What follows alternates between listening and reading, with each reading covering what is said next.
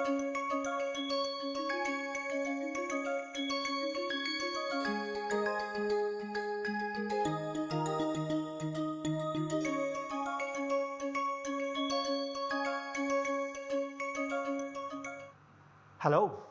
welcome back to Metals in Biology. We have seen how efficiently metals in biology can control the reactivity pattern of the reactive intermediates. By utilizing these reactive intermediates, we have seen tremendous amount of interesting synthetic transformation can be carried out by these organometallic or the bioinorganic complexes which are having the metal center at the core. Today we will see the copper oxygen chemistry, more precisely mononuclear copper oxygen chemistry. How when you have one copper center and one oxygen molecule is reacting with it, the species formed and then the reactivity pattern of such species. As you have seen earlier that reacting copper or any other metal such as iron, manganese, reacting them with oxygen often leads to the dinuclear, trinuclear or even tetranuclear species. Stabilizing a mononuclear intermediate by reacting with small molecule oxygen is really challenging, because usually the first form intermediate will always react with another equivalent of metal center. So essentially no matter what happens when you have a ligand copper 1 complex or ligand iron 2 complex, these complexes will react with oxygen and these reactions are extremely fast. Right after reacting with oxygen, the first form intermediate will be so much reactive that it will react with another equivalent of the reduced metal. Therefore, usually we end up getting a binuclear complex, but stabilizing a mononuclear complex is always challenging. We'll try to discuss that today. Let's see it. So the outline of today's lecture is going to be on mononuclear copper superoxo complex chemistry, where one ligand copper complex is reacting with one oxygen to give ligand copper superoxo species and how these superoxo species will react with organic substrate.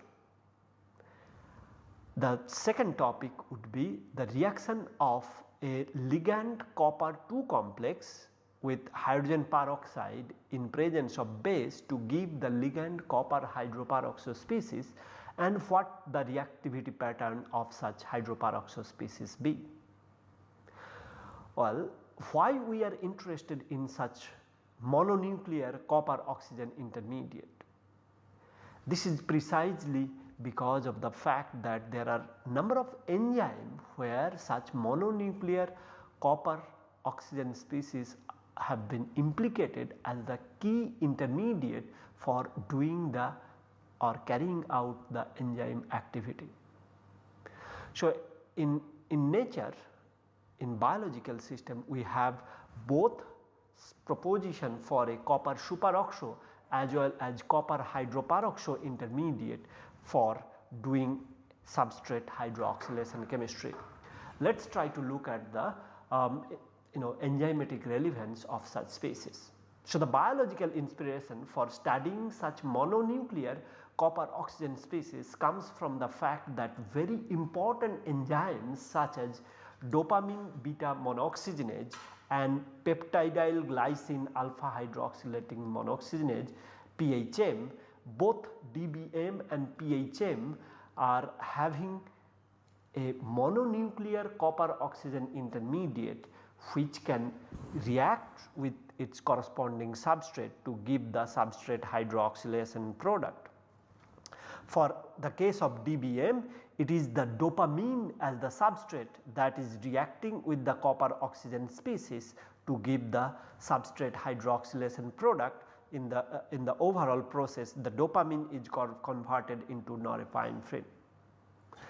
In case of PHM, it is the C-terminus backbone of the protein residue which is getting hydroxylated selectively by using the active copper oxygen species. Now, both the PHM and DBM are homologous copper proteins. So, what is true for one enzyme is going to be true for the other one, and they are resided in the neurosecretory vesicle. By catalyzing this hydroxylation process, they actually help in production of neurohormone and neurotransmitter.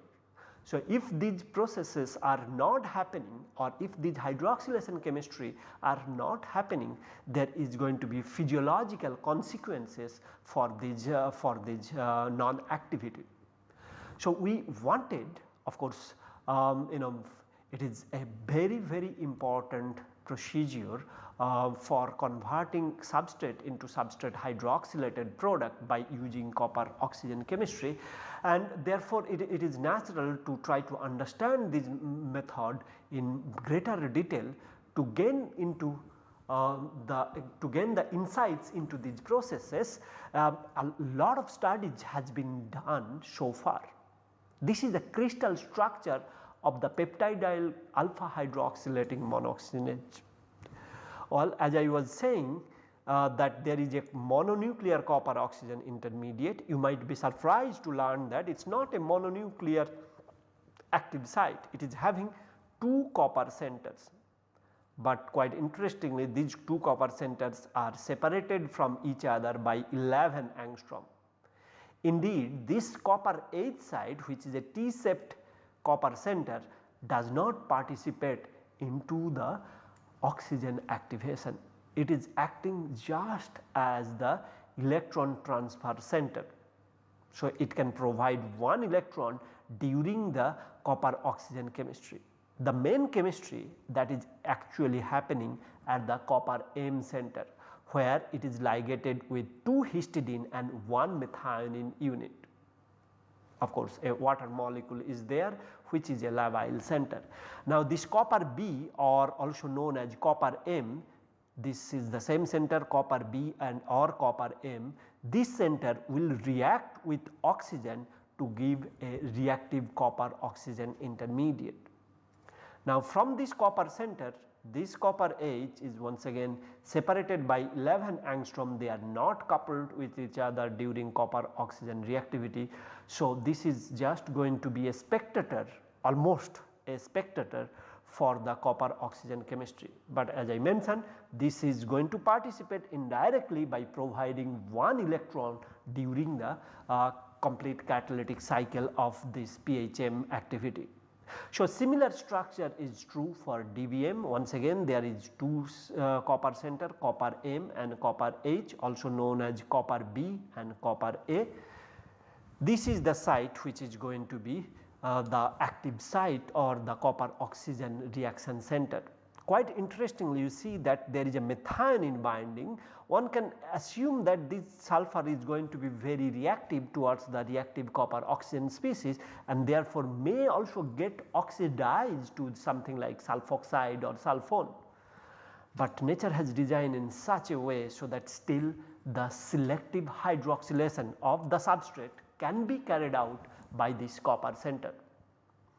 A number of attempts has been made to get the crystal structure of such species. This is the reduced form of the species, which is also interesting, but most interesting is the one where oxygen is reacted with the copper center.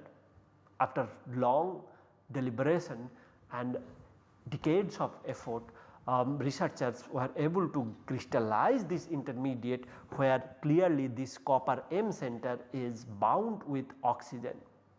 Now, this oxygen is turning out to be a superoxide species. That means this copper center is now a copper 2 and oxygen unit is reduced by 1 electron to give the superoxo species.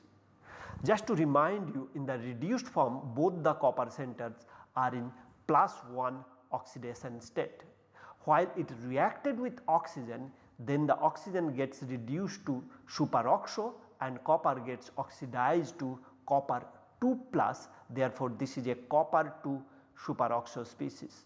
As you see that only one of the oxygen atom of this copper oxygen moiety is bound with copper, the other oxygen atom really is not bound with copper. So, this sort of geometry is called the end on geometry. Only one of the end is bound with one of the metal, the other oxygen atom is not bound with this metal. So, this is an end on copper 2 superoxo species, end on copper 2 superoxo species is being formed, and it is clearly demonstrated by the X-ray crystallography.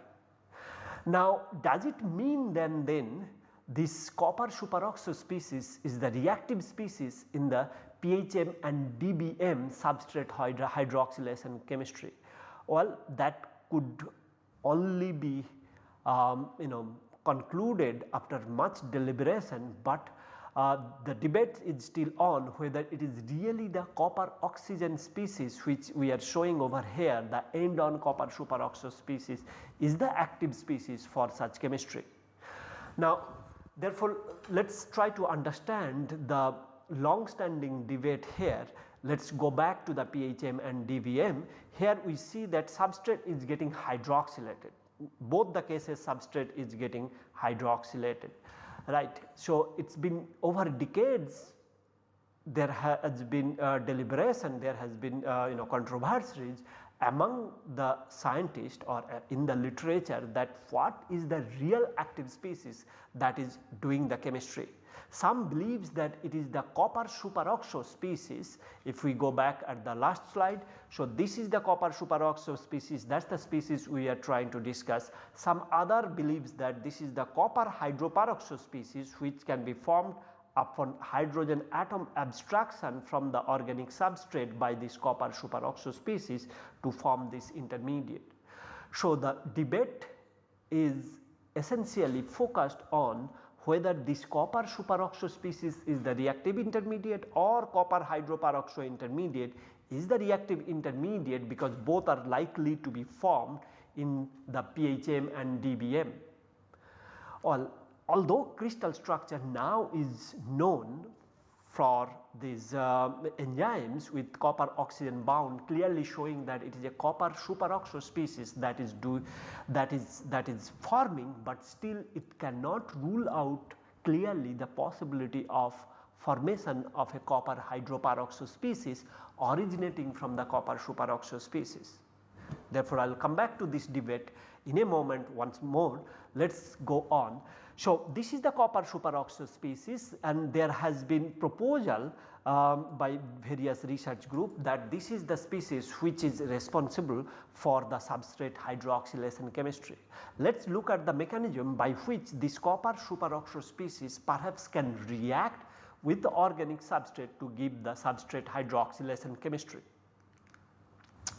Well, this is a mechanism proposed by Judith Kleinman's group and from University of California, Berkeley, where Kleinman's group suggested, although they have previously suggested a copper hydroperoxo species, in this work and subsequent work they have suggested that this is the copper superoxo species that is responsible for the substrate hydroxylation chemistry in both PHM and DBM. Now, let us look at very simplified manner. So, this is 2 copper center that we have seen in the last slide. If just to remind you once again, here is the copper M, here is the copper H or copper B, copper M or copper B, copper H and copper A is the same side. So, copper M and copper H, copper B and copper A. Okay. These are the nomenclature in the literature we need to get familiarized with. Okay. So, now you have copper M and copper H separated by 11 angstrom, 2 histidine, 1 methionine is ligated with copper, and this is the copper H which is having a T-shaped geometry, 2 histidine over here, 2 histidine over here, another histidine over here. So, overall this is the active site. Okay. It is a dinuclear copper centers which are in the or dicopper center, not dinuclear, it is a dicopper center which are present. This is the reactive site. As you see that oxygen will come in and will reside very close to this copper M center, and will bind with this copper center. The substrate is residing right next to the active site, which is quite interesting. As you see, the substrate binding site is right over here, extremely close to this copper M site. This substrate binding and this copper center is not very close to each other. This also once again indicates that this is the real active site where the chemistry is going to happen. In any case, so upon binding with copper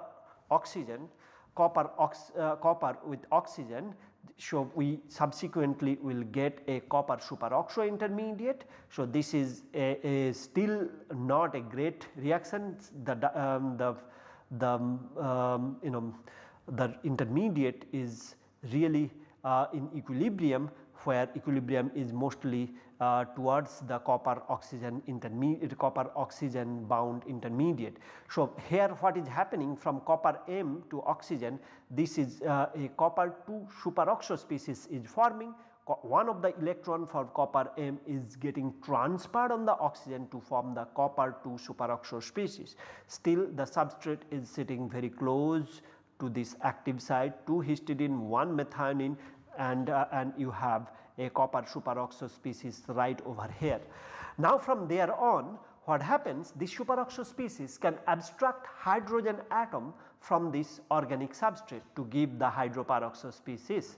Wow! So as you can see that copper superoxide is right over there and copper hydroperoxide is right over there. As we have drawn over here by this mechanism, this is the copper superoxide species which is abstracting the hydrogen atom, which is undoubtedly the key step for the substrate hydroxylation chemistry. As you can see, the substrate is now forming a radical and the copper 2 superoxide species has been converted to copper hydroperoxide. There is a extended hydrogen bonding network with water, where this you will see that it overall this hydroxide can be transferred back to the copper H as in the form of copper to hydroxide. Okay. Now as you can see, this radical and copper to hydroperoxide sitting very close to each other. There is going to be an electron transfer in the next step, where this copper 1 plus oxidation state of the copper H will provide 1 electron to this intermediate. Overall will help you break the oxygen bond of this copper to hydroperoxide species. The hydroxy radical that generates over there gets converted to hydroxide by accepting this 1 electron from the second copper center. This hydroxide gets relayed to the copper 2 center now at the copper H. So it was copper 1 plus center gives up 1 electron, so it becomes copper 2 plus. That 1 electron is picked up by the hydroxy radical from the copper to hydroperoxide species. This hydroxy radical is now converted to hydroxide and they bind with each other to form the copper to hydroxy intermediate. Now as you see, what it has happened in the process also, that we are now able to generate yet another interesting intermediate which remained elusive so far in the literature in terms of full characterization, and that is the cupryl intermediate, so called copper 2O dot or copper 3 oxo species. Now that is quite exciting. Okay. Now this copper 3 oxo is copper 2O dot or copper 3 oxo is then going to react with this substrate radical to give the copper 2 alkoxy intermediate. Okay. Overall then we are going to get copper 2 alkoxy intermediate, which is now you can see upon protonation it can give the substrate hydroxylation product, and rest of the catalytic cycle can be completed upon reduction from ascorbate to give the copper 1 and copper 1 cycle. So what you have seen over here, essentially the 2 copper centers separated by 11 angstrom from each other, and only one of them is reactive. The other one is almost a spectator, of course not truly a spectator, but almost a spectator, where it participates in electron transfer process during the oxygen-oxygen bond cleavage of the copper hydroperoxide intermediate. Now, in principle over this mechanism we can see that the copper M center, which is also known as copper B center, will react with oxygen to give first the copper oxygen bound adduct, subsequently it gives you the copper superoxide intermediate, and then it abstract hydrogen atom to give the copper 2 hydroperoxide intermediate, which then undergo a homolytic copper oxygen bond cleavage to give the hydroxy radical, and then that hydroxy radical upon accepting one electron from the copper get transferred to the copper 2 center, copper H center to give the copper hydroxy intermediate, and this oxo radical actually gets transferred to the substrate radical intermediate, which was generated by hydrogen atom abstraction of the substrate. Now, this recombination or rebound overall happens to give the copper 2 alkoxide intermediate, which upon protonation can give the product.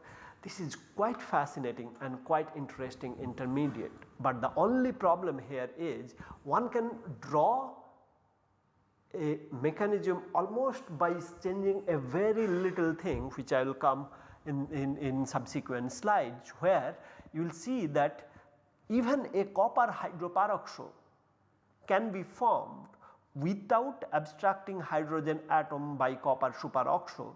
That means one electron transfer from the copper H center and a protonation can also give this hydroperoxide intermediate, and it has also been proposed by quite a few groups that this copper hydroperoxide is the real intermediate that is doing the chemistry. Let us not get into too much of that, we will come back to that in subsequent slides. Let us move on. Okay.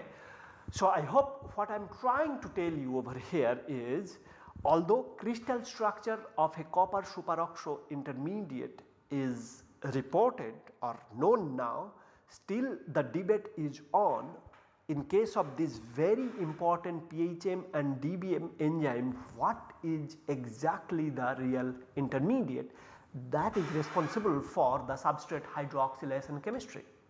For instance, as I have discussed very briefly, that copper superoxide species can be the active species. We have seen the mechanism proposed by few groups. Now, it is the same groups which were previously proposing that copper superoxide is the real active intermediate. They were, like Kleinman group, were previously proposing also that the copper hydroperoxide is the real intermediate for this chemistry. We will come back to that again. While yet a series of studies also suggested that it is neither of the copper superoxide or copper hydroperoxide that is doing the chemistry, but it is the copper superoxide and hydroperoxide generated intermediate, which can be a cupril, is really the true intermediate and therefore responsible for substrate hydroxylation chemistry. Well, one of the thing is really this intermediate so far, even in synthetic setup, is not crystallographically characterized, or the characterization of such intermediate so far is not that great, and since no synthetic chemistry is known so far to give reliably these species and the reactivity pattern of this. So, our studies or our discussion will mainly focus on these two. Once again, this is not too much known even in synthetically, I mean of course not too much known in terms of enzyme also, but that does not rule out this as a reactive intermediate. This still pretty much stay as the reactive intermediate, and we will mainly try to focus on the first two intermediate, and that is copper superoxide and copper hydroperoxide. Well, we would like to see briefly how we can synthesize these complexes and what is their reactivity pattern, of course what are their properties, and so on. Briefly we will try to mention. So, today for the remaining part of the lecture we will try to see these copper superoxide species formation and how it is reacting. Okay. Copper superoxo, copper hydroperoxo, cupril or Cu2O dot. Okay. Well, before getting into this, I think we must understand that this chemistry is going to be quite sensitive. As you have seen briefly earlier that whenever a ligand copper complex is reacted with oxygen, there is this thermodynamically preferred down nuclear intermediate formation. So, it is very difficult to stabilize a mononuclear, although this is the kinetically fast formed intermediate, but still a mononuclear intermediate such as these are usually very difficult to stabilize in the mononuclear form because they tend to dimerize. So, this is the species you have seen that crystallographically characterized in enzyme, but getting such intermediate in synthetic setup where many copper centers are available is very difficult, because once such intermediate is forming, another copper 1 center can react with this to give any of the dinuclear intermediate over there. Well, it is a great challenge to stabilize such mononuclear copper oxygen intermediate. Okay. Now, one thing that can of course influence this intermediate is the ligand for this copper center, right. Now, this ligand for this copper center and in combination with the strategy, solvent, temperature, all of these will have effect in stabilizing such a mononuclear intermediate where these thermodynamically preferred dinuclear intermediate formation can be prevented. Okay, so those chemistry I will be discussing in the next class. Let me sum up by saying that today we have discussed, although not in great detail so far, we will come again, and that is this debate, ongoing debate in the literature that whether copper superoxo, copper hydroperoxo or cupril is the reactive intermediate. You have seen these are the three species that are in debate. We have discussed the reaction mechanism involving copper superoxo as the real active species for both PHM and DVM enzyme. It perhaps can be thought of that this copper superoxo is the real intermediate, but the debate is still on. A lot of groups are proposing that either this cupril or copper hydroperoxo can also be the reactive species which is responsible for the substrate hydroxylation chemistry that we have seen in PHM and DVM. We will discuss on how to synthesize these mononuclear species and their reactivity pattern in the next class. The challenge essentially is the stabilizing such mononuclear intermediate. How one can think of stabilizing such super reactive mononuclear intermediate where really thermodynamically preferred product is the dinuclear one. We will come back to that. Keep studying. Some of the literature references are cited. Feel free to read from any of the book or any of the literature that we have cited.